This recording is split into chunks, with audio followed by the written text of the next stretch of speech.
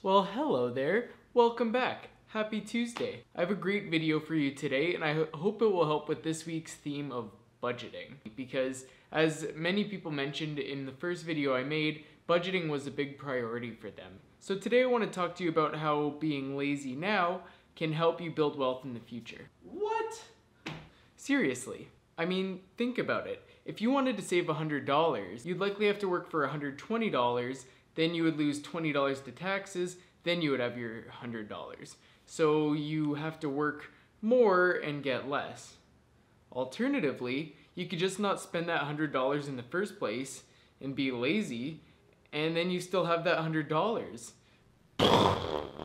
So essentially $100 is $120 that you don't have to work for again, right? We interrupt this program for a brief introduction on taxes. So, you earn $50,000. That means you are taxed at these rates here. On your first $46,605, 15%. Above that, you're taxed 20.5%. Provincially, same story, just different numbers. What that looks like in calculation, the first chunk here is times 15%. This rest of the chunk here of the $50,000 is 20.5%, and then the same provincially. That equals a total of $10,500.09, which divided by 50 equals 21%. So let's say you want to go on a vacation in a few months that would cost you about $2,000. So you're working at a job, maybe making $20 an hour, let's say. So if you're making the $20 an hour, you think, oh, well, perfect. It will take 100 hours and I can save up and then I'll be able to go on my trip. Well, not actually, because when you consider how much tax is taken off, which would be about $4, so you'd only earn $16 an hour, you actually have to work 125 hours to be able to save up $2,000, not just 100.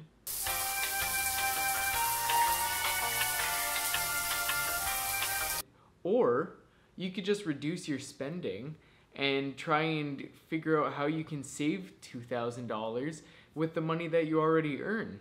To me, I'd rather be lazy and just not spend that money in the first place, and then I don't have to work so hard to get that money back in my pocket. And if you think, oh, well, there's nothing that I can cut from my expenses right now, I'll have to work for more.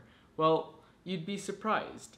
If you can reduce your spending by going to one less restaurant a week, or making coffee at home, or working out at home rather than going to a gym, maybe you're just buying things on sale or starting to buy things in bulk if you can. These are all different ways that you can reduce the amount that you're spending over the long term, and that will help you achieve your financial goals quicker and with less effort because you have more money by buying less. So I invite you to consider how your finances work. Are there any spending goals that you want to achieve? And if so, how can you achieve them? Do you need to work more? Or can you take the lazy route and just not spend the money in the first place and use the money you already have? To me, I would pick the latter because it's so much easier. Well, I look forward to Thursday's video. I'm gonna put together my own budget with my own finances, and maybe you can follow along with your finances and build your own budget. So with that, I hope you have a great day and take care. See ya.